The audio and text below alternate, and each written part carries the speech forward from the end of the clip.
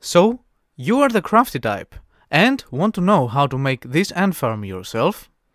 Or just enjoy watching our Formicarium build videos? Whichever might be the case, we've got you covered. Stay tuned.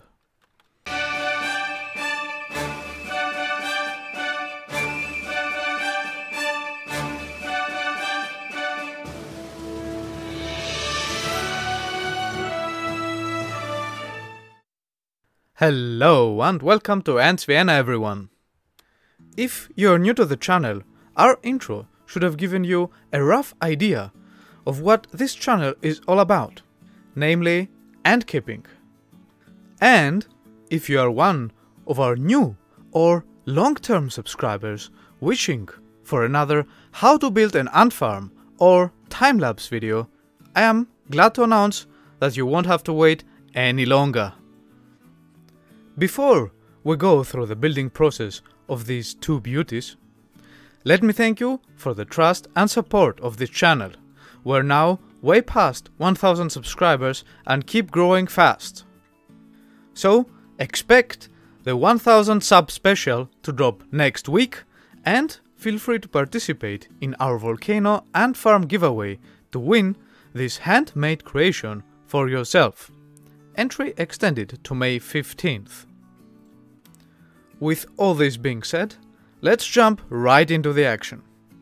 Don't forget to smash that like button to let me and YouTube know that you like what I do, and subscribe if you haven't already. Okay, like we always do in the building tutorials, we are going to start off by showing the materials. And the first one is this mold that we're going to use to give shape to our nest. More about it later. Next up will be our trusty spatula, with which I'll be mixing the water and the plaster together.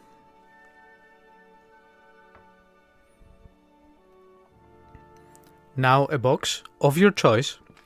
Mine would be that of Greek yogurt, because it tastes good and you can use the box as well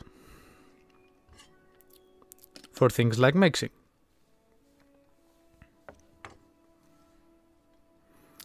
Let me adjust the camera here.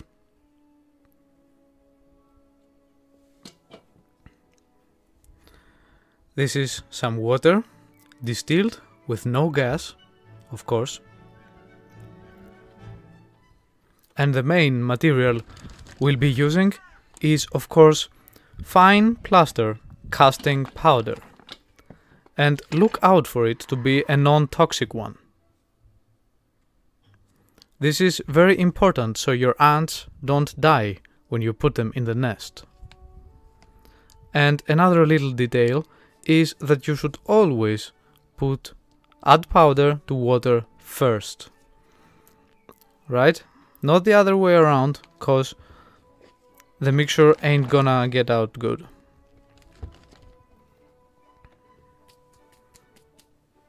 Now a couple of things you don't get to see every day, because I'm wearing them, are this pair of glasses to protect my eyes from dust particles.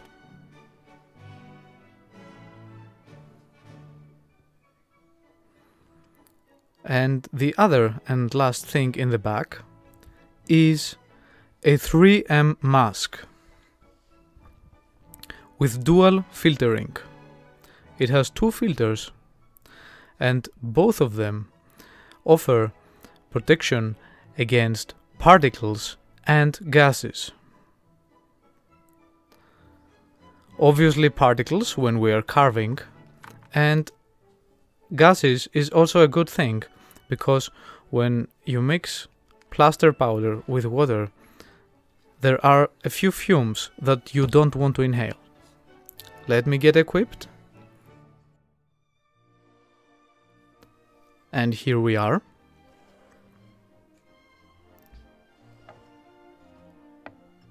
Getting ready to mix.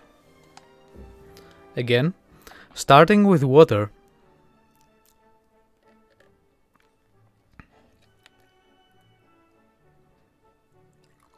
just add about as much water as the mold you want to create and start adding the powder. I'm using a scoop for this and letting it actually drizzle in slowly, like this.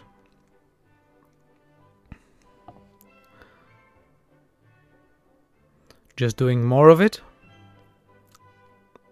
And since mixing plaster with water is a thing of experience and trial and error, we're upping the speed up to 4, because you may have to pour in more plaster or water depending on the composition you're trying to reach, and this takes some time.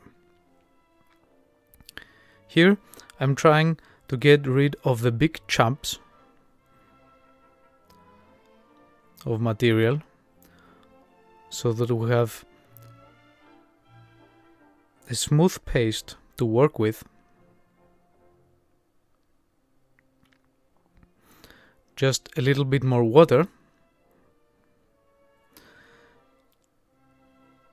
and we have now achieved the composition that we wanted. This would be melted ice cream, like really melted ice cream. Here is our mold again.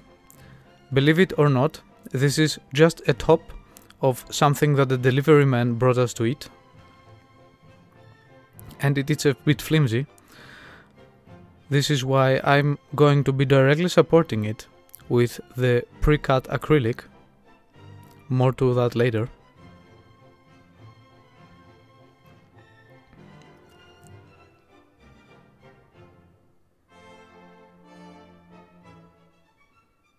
And getting ready to pour it in, nice and slowly. Seems like not all chumps have been eliminated, but it's going to work out.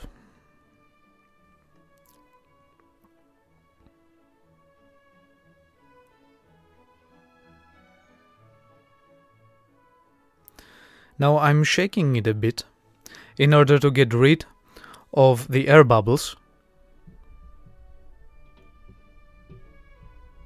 and get the material evenly distributed. And you notice that I leave something in here for later, which we are going to return in a future video. After letting it dry for about half an hour to an hour, this is what you're going to be looking at. But now the question rises, how do we get it out of here? And for this, I start pulling the lids outwards. Not downwards, but outwards. And I aim here to let some air in order to be able to get it out easier later. So I'm doing this all around until the air gets inside. See that bubble? Now you can gently push it out. And now you have your mold, but it's still wet inside.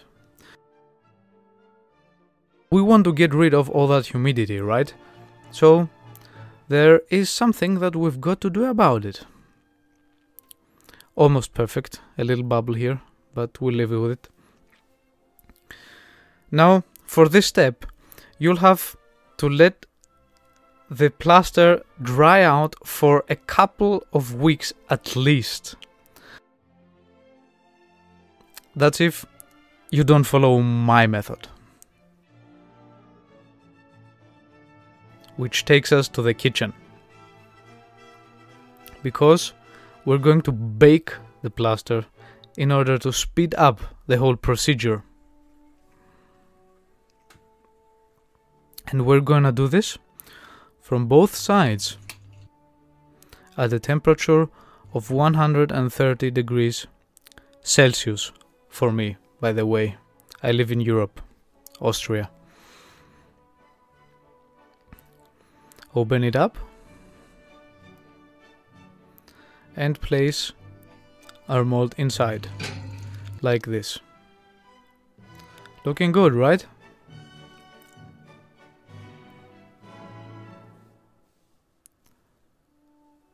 Now we just have to close it up and wait patiently for 10 hours. And done! As you can see, our plaster is now considerably lighter since it is now completely dry.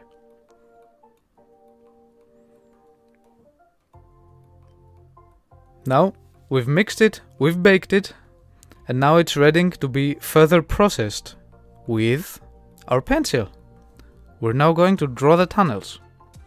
But before we do this, let me get a quick explanation to you about this little acrylic.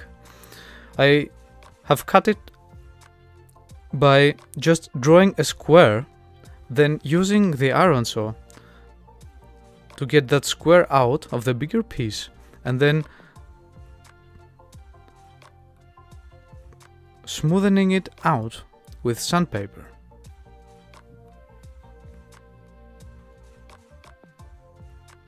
And our final trusty tool is a Dremel, model 2050. This is a rather small one, perfectly usable for things like this, and I have, of course, a set of bits for any situation I may encounter. Like everything else, I will link you this down in the description so you can directly purchase it.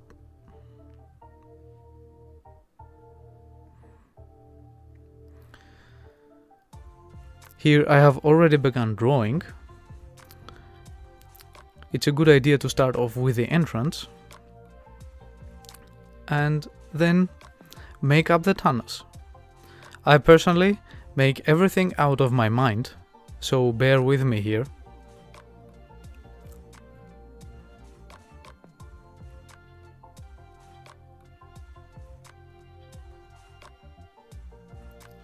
Want to give the ants a few main chambers to live in.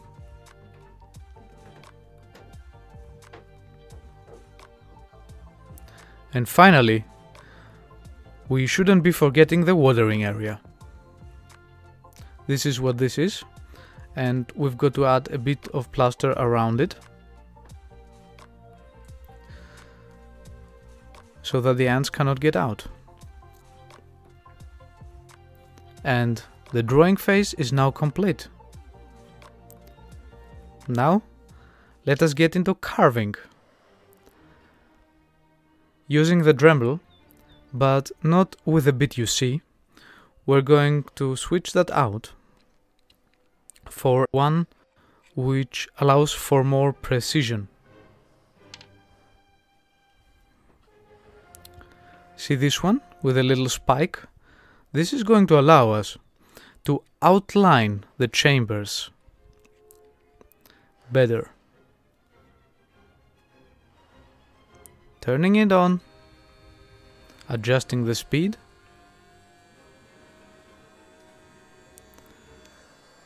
and getting ready for impact. No guys, just joking. But make sure to hold it tightly, because it can spin out of control if you fail to.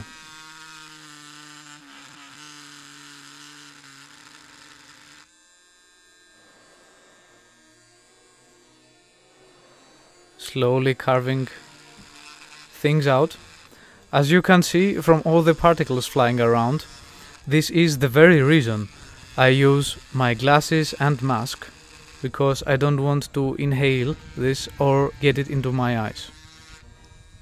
And you shouldn't as well. It's not good for your health. Just making a little stop here for you guys who don't have a Dremel. You can also do that with this chisel I got here. and you just do it by applying some pressure with precision. Let me get a bit closer.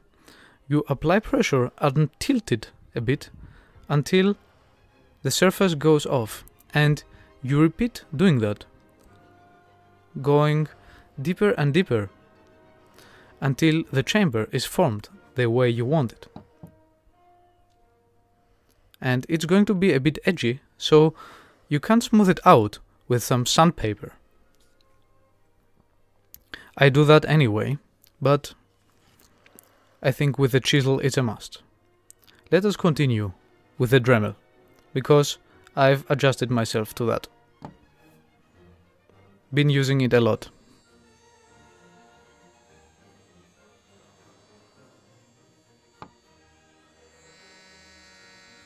Here I continue outlining the tunnels and the chambers, using a brush to remove excess material and see where I'm at.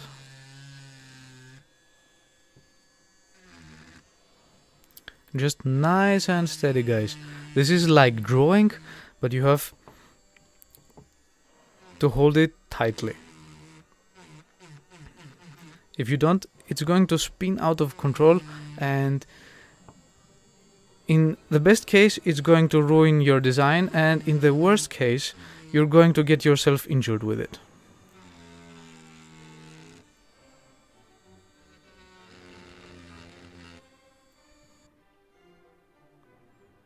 So brushing everything off, and this is the point where we stand. I've done a main outlining of the chambers, and I'm now switching to another bit, which, let me show you, it's a circular one, and this is going to allow us to shape the tunnels and the chambers better, give them more depth, while also letting them look smoother.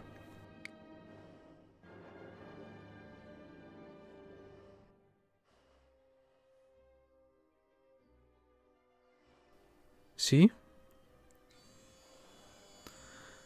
With this bit we're now removing a lot more material, which comes as a double-edged sword, because you have to be a lot more precise with it than with a smaller one, of course. But I think I'm up to the task.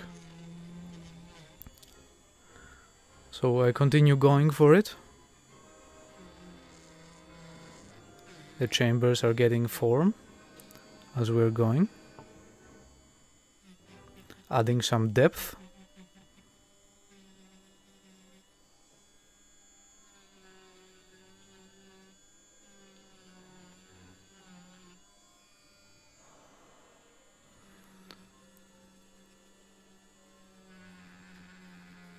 And also extending a bit the last chamber of the setup, both in width and depth.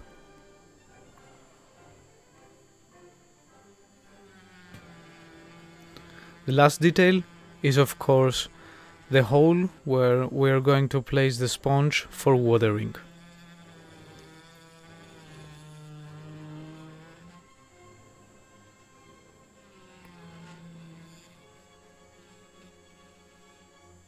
That should do it. Now let's brush everything up and see how it looks. There you go. Pretty good, but these chambers are still a bit too edgy for my style. So we are going to further process it. And I'll be doing this with the pencil and the sandpaper. We're going to combine those. Let me just cut it off here.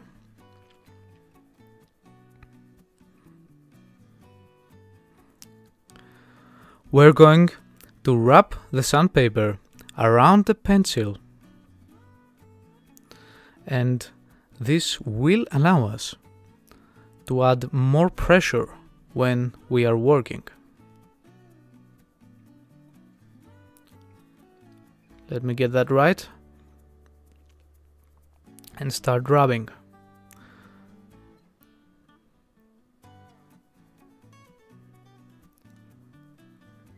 You see that it already got smoother if you compare the upper chamber to the one on the bottom.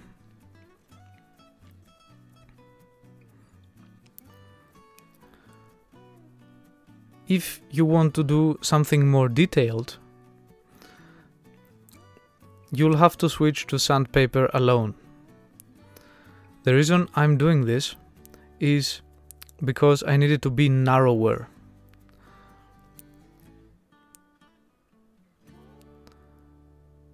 If I were using the pencil with this little tunnel here, it would be too wide. And this is how far I've come off camera with smoothing everything out. It finally looks good in the inside, but we still have this edgy material standing out because we have used too much of the mixture. We've poured too much of the mixture into our mold, and I'm using sandpaper to smooth it out. You could theoretically break these lids off, but you would risk to make a few holes in your setup.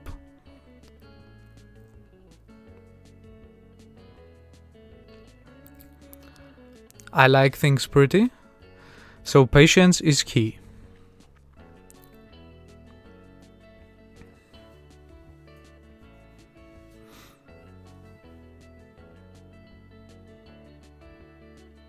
We're slowly getting it into shape. So I'm using a smaller piece of sandpaper here for the finishing details.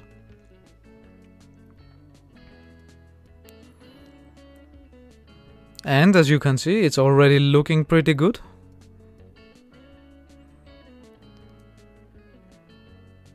Brush off the dust and voila!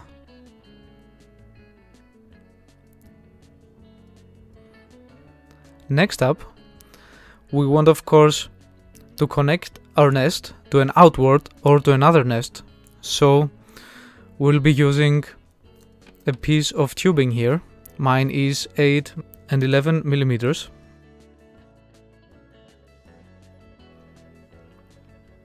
I've pre-cut this piece and we'll try opening an entrance to fit it in. For this, I'm using the Dremel again, but this time I'm switching to another bit.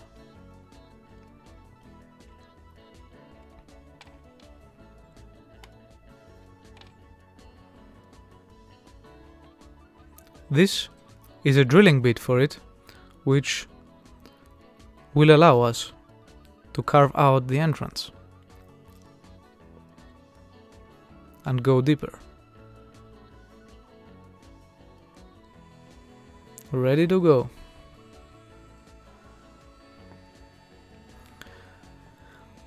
For drilling, I want the nest to be more stable, so I put it on the table and hold it while going in slowly. As you can see, I'm going in and out to allow the dust particles to get out of there so I can reach deeper inside. And of course, because our tubing is way wider than that, I'm performing circular movements to widen the hole.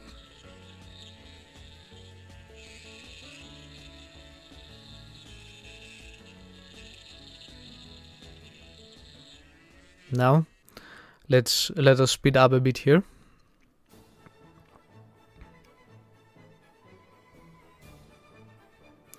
We of course have to work our way to the entrance from the inside, So these two holes should ideally meet each other. Otherwise the ants won't be able to get in or out, guys. We've got to get that much right. And as you can see, this is quite the process.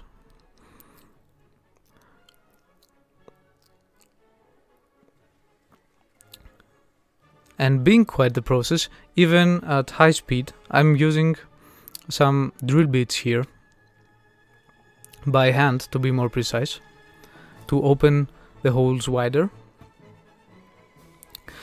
And like I was saying, guys, this is going to be a long video, and many of you requested longer videos. This is the first thing to keep in mind, and the other thing to keep in mind is that I get a lot of questions from you guys on a very detailed level. So I thought by providing a detailed video that these questions would be answered right out of the bag. Here I'm using the chisel in a circular movement to open the hole further in order for it to be able to fit the 8x11mm tubing that I'm using. So let me know if you like this longer video, because if you do, I'll make sure I make more.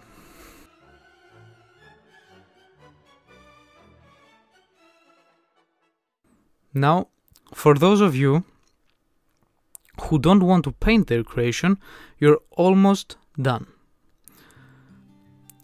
You just have to drill the hole in order to be able to water the sponge later. So for this, let me get my drill.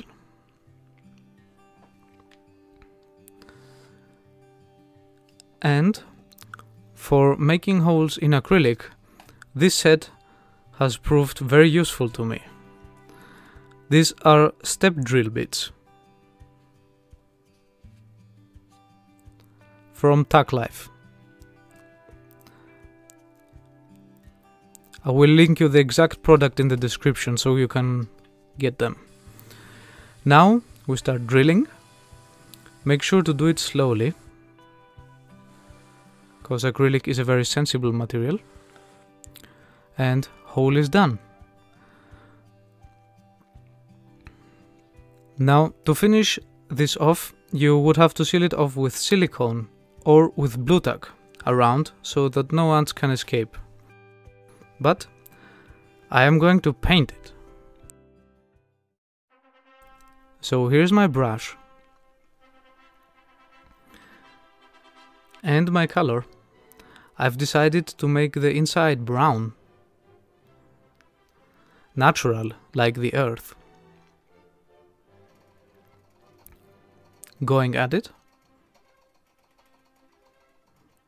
In case you're wondering, this is acrylic non-toxic paint. If you're looking for it, just have a look down in the description.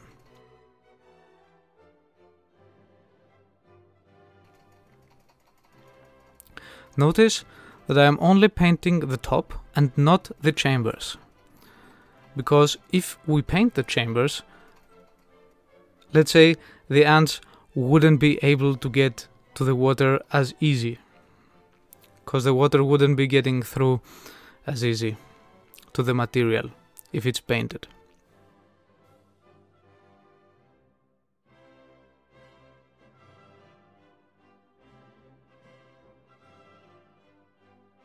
Here I show you how go into these corners. Keep it nice and steady. I'm a little perfectionist, so everything has to be perfect. And now that the inside is done, we're going to be painting the outside with some green color and a bigger brush. Let's get into it again with some super speed. Do this all around. You may have to do this multiple times because the plaster material actually absorbs the paint a lot faster than materials like Ytong do, which I'm also working with a lot, if you have seen any of my other build tutorials. And now we'll toss it over so that we can finish the sides of the nest and the bottom. Painting the bottom keeps the humidity inside for longer, so you won't have to water your ants as frequently as if you don't paint it. One last thing we have to do is to cut a piece of sponge down to size to fit, and here we go, guys. Done. And let me show you another light. Do you like it?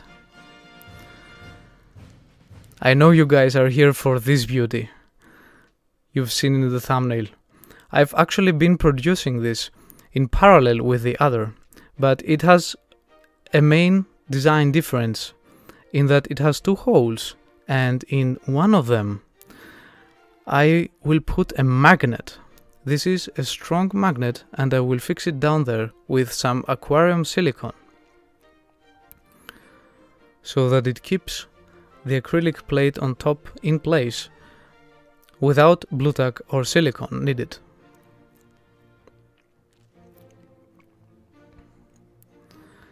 Here I'm drawing the hole I need to make for the sponge. I always do that last.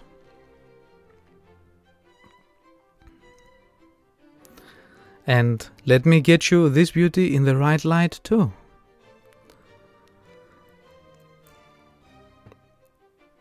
Look at the details. What do you think?